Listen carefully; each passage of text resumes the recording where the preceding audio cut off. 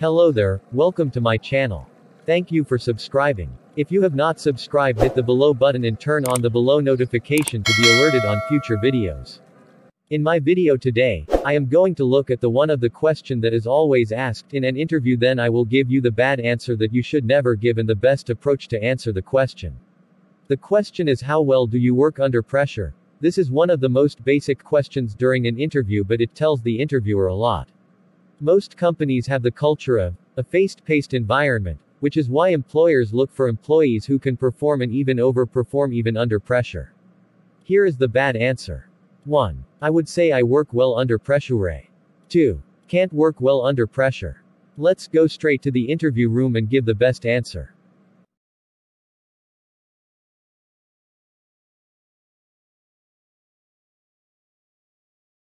Thank you, Robinson. We will move to the next question. How do you work under pressure? Honestly, I'm someone who thrives under pressure. It's not always easy, but it must be done. I have grown the habit of being proactive, so as to avoid any situation that will put me under pressure in the first place. The key to thriving is really planning and time management. Both are skills I have up my sleeve. Communication is key for me in stressful situations, even if over-communicating is necessary to ensure everyone is on the same page. Throughout my career, I have done some of my best work under pressure.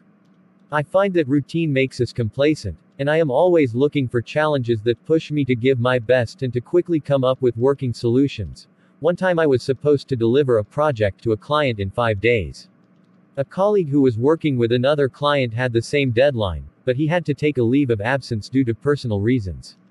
I was forced to take up both projects at the same time, but I did not let the stress affect me. Instead, I came up with a very detailed time management plan and found new ways to boost efficiency that enabled me to deliver both projects on time. Thank you. Thank you, Robinson, for your response. Let's move to the next question. Thank you for taking time to watch our channel. Thank again for subscribing. For those who have not subscribed, please hit the below button and turn on bell notification to be notified of future videos. You can also search Robinson Bossiri on YouTube and subscribe. See you in our next video.